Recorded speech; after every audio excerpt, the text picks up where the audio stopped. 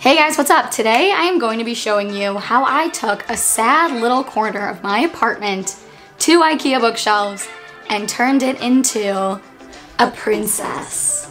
This was a process that took me many months of collecting the materials needed for this project, so I'll just do sort of a show and tell, if you will, and take you through the journey of creating my breakfast nook. So when we first moved into this apartment, this area in our kitchen was sort of just a dead space. The previous tenants were using it as like a storage area, which I didn't really want to do.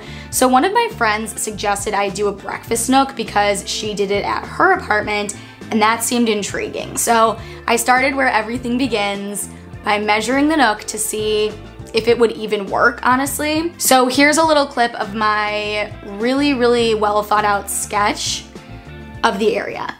Okay, so here is my stunning diagram of where our Ikea bookshelves will be going. So this wall is 73 inches, this wall is only 52 inches, and the bookshelf is pretty much 58 inches. So it's gonna be too long for this wall. So we're actually gonna be utilizing all 52 inches of this wall and just cutting off, you know, any excess from the shelf that doesn't fit and just screwing it on. And then putting the other 58-inch shelf up against it, so you'll never see, even if we have to put like ugly screws into this one, you'll never see it. So that is what we're gonna do here, and it should be a perfect fit if I measured right.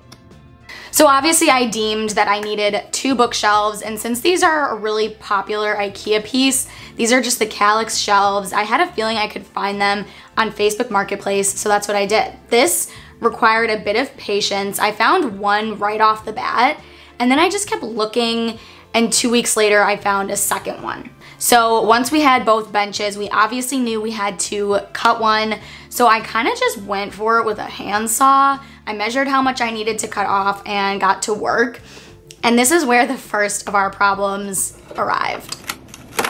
Don't do that. Okay.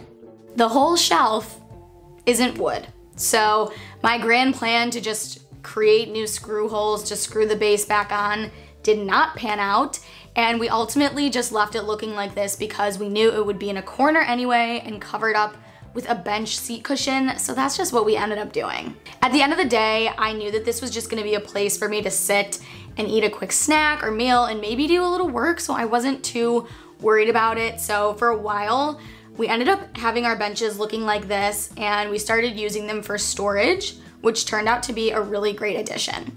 Now, here's where real life kicked in. I ended up leaving it like this for like 5 months, okay? I just didn't have the time to be constructing bench cushions, so I just left it how it was, and I bought a random table off of Facebook Marketplace to go here for the time being. Okay, to be honest, I don't know when the last time I filmed something for this video was. It's been a while because we did the benches, as you can see here. We've been using them as storage, which has been great. I got the table, which I don't really like, but the reason I got it, this is such a disaster, is because it kind of matched this and it was like the right size. So I just got it. It was from Facebook Marketplace, super cheap. So if I want to get a new one, then we'll just do something else with this, maybe resell it. I don't know yet, but this is kind of temporary. Might paint the legs black or do something to just like modernize it a bit because the legs are very dated and not really my style. But the holdup was me not realizing how much foam costs. Okay, we got a 3-inch foam piece, and this was so expensive. I don't actually remember how much. I'll put it on the screen. Oops, okay, goodbye. And we had to get plywood because we're gonna put the foam on top of the plywood and then staple the fabric to the bottom of the plywood to make these benches.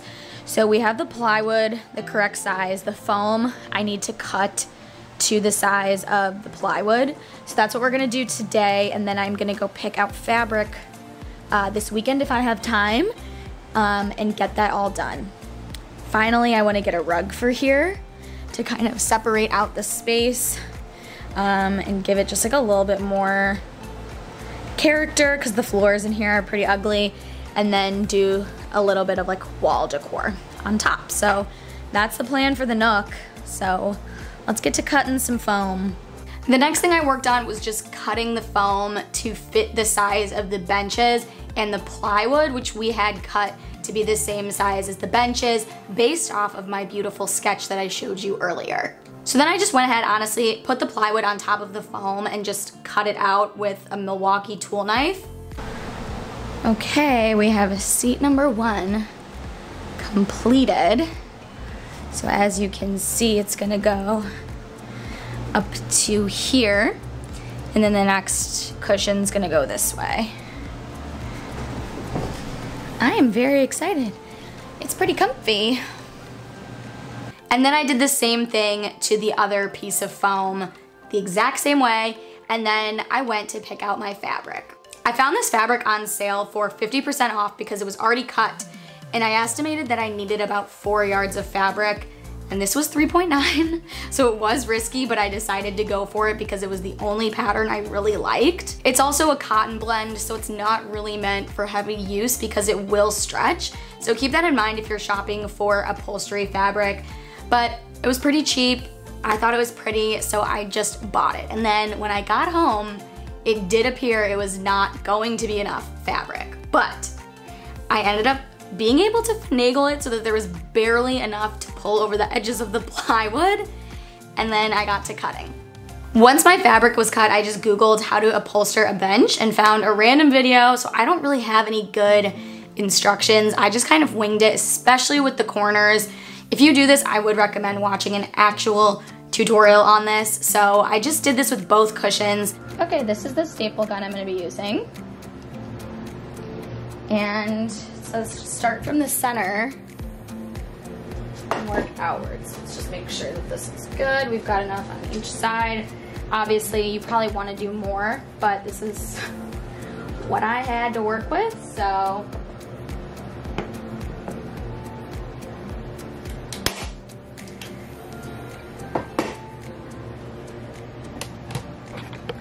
Here's what it looks like. So we're just gonna kind of go around and do all this side and then go to the other side, and I think we're gonna do the corners last.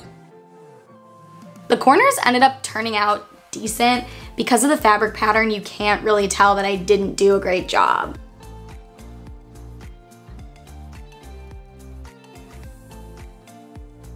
But when I sent a picture to my mom, she said I did a good job, so that's all I really care about.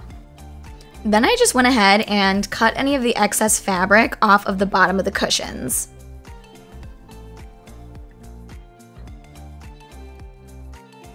So now it is time to share with you the final product.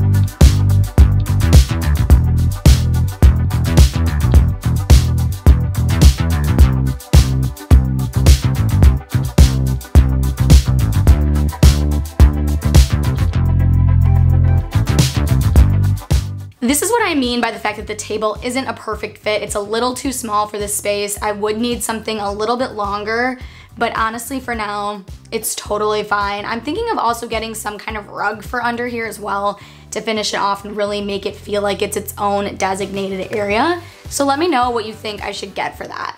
That is it for today's video. I hope you liked it. If you did, please give it a thumbs up and subscribe to my channel.